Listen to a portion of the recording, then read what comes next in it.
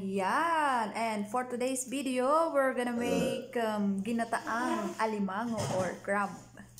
Ayan, let's make.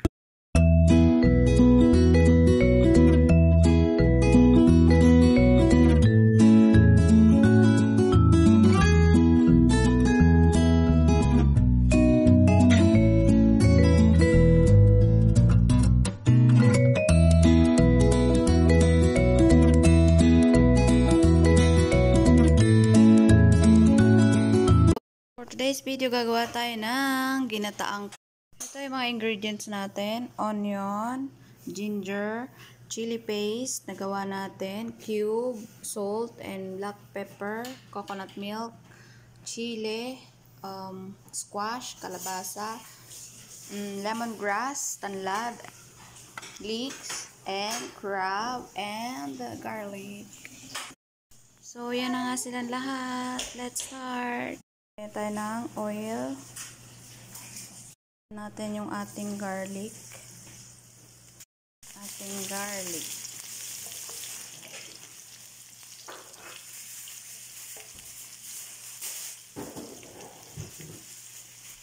Lagyan natin ang ating onion.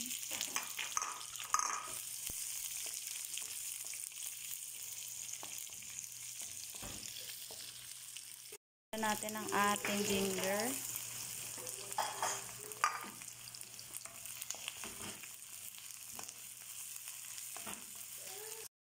Lagay na rin natin ang ating lemongrass o tanlad para bumango.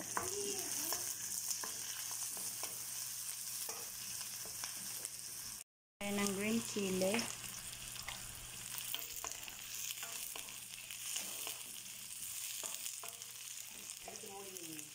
Gusto natin ang ating chili paste.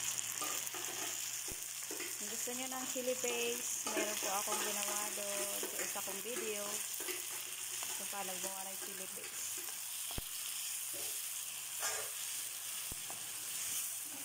Or sambal.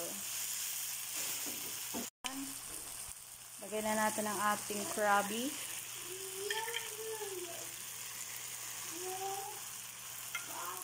Ang ating crabby, nagsasmile pa.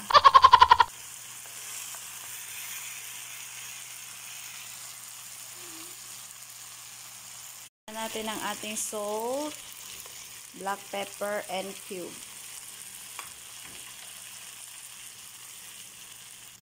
Next, add natin ang ating coconut milk.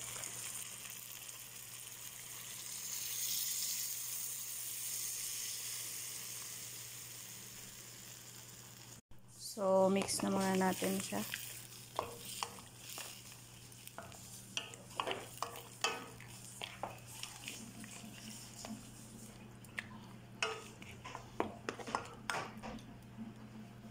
Okay, takpan na muna natin siya.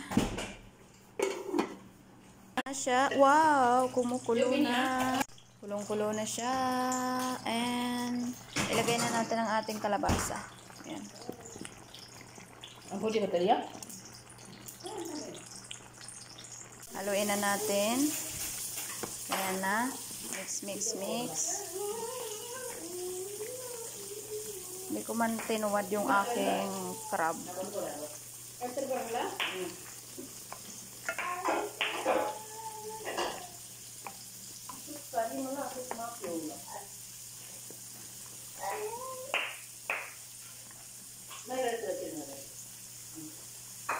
So, ayan na nga siya guys. Malapit nang maluto ang ating crab.